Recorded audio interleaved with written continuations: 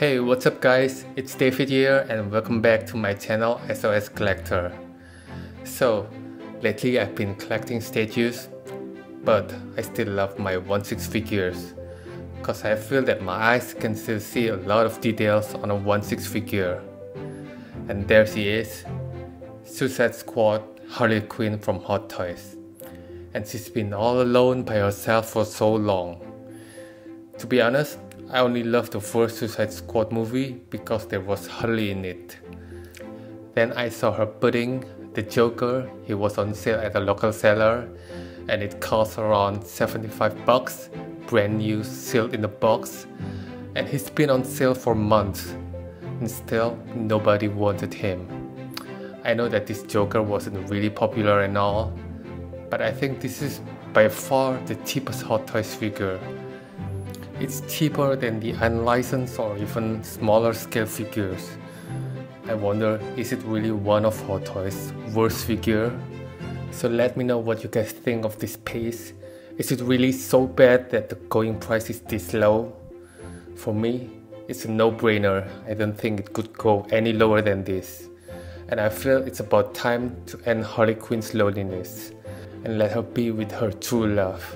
And today I'm gonna do a quick unboxing and review, and later you'll see a comparison with one of the most expensive 1/6 figures.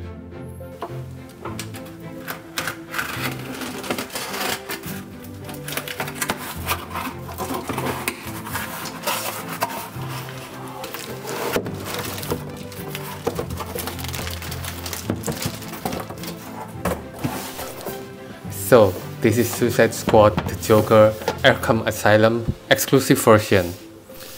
The art box looks really nice. You can see the artistic drawing of the Joker on the front. And I love the color scheme. And it is quite unique. It doesn't feel cheap. And the good thing is that you can use the cover as a diorama background in your display. That's really nice.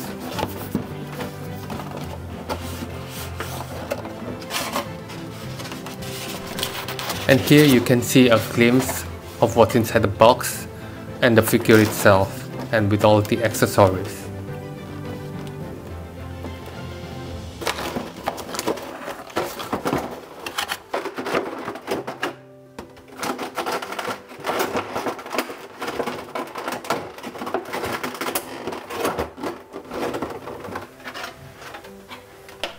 So first, let's take a look at all the accessories that he comes with.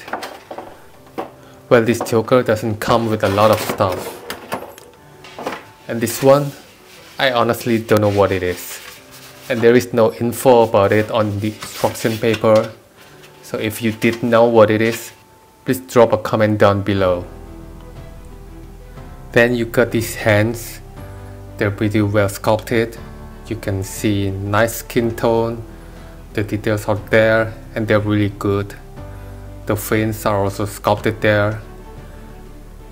But these hands are not accurate to the movie. They're supposed to have tattoos painted on them.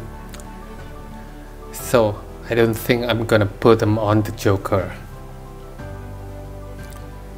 And they also give you these cards. There's a Joker picture on one side. They're really cool. And then the chair. I think it's made of plastic. It feels lightweight, but it looks like a real chair just shrunk into 1/6 scale. So it's really good. And that's it. That's all the accessories. Now looking at the figure, let's take a closer look at the portrait. Well, there's no denying that the likeness is really strong. It really looks like Jared Leto's Joker in the film. And the paint application is awesome. There are so many details you can see. And the details on the lips. You can see the shiny metallic silver braces on his teeth. And these are amazing details. And there's that damaged tattoo on his forehead. And I love the details on the eyeshadows. And there's the chin to his eyes, very well done. And even the hair sculpt looks awesome. And you can see all the straps and the buckles at the back of his straitjacket. Overall, the straitjacket, the body, they look very well proportioned. The pants, the material feels really soft and thin. And there's this plastic covering the knee joints. I think they're meant to prevent the pants from being stuck into the knee joints. And it is so rare that Hot Toys gave us this seamless bare fit. They look really nice and add up the level of realism.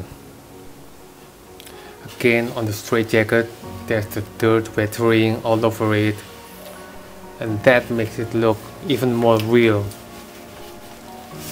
And as I mentioned earlier about the hands, they could be plugged into the wrist packs if you loosen the straitjacket. But the instructions said that the straps are pretty fragile, so be cautious when you decide to do it. And again, with the portrait, I just love all the details. You can see the scars on the face, the hairlines looks perfect, looks really good. Oh shit.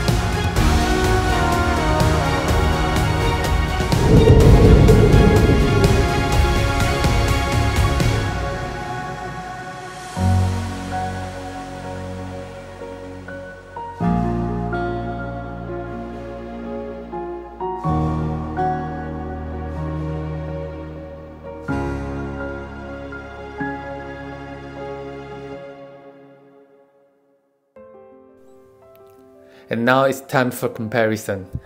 I know it's not really fair to compare the cheapest Hot Toys to $1,000 figures from Inart.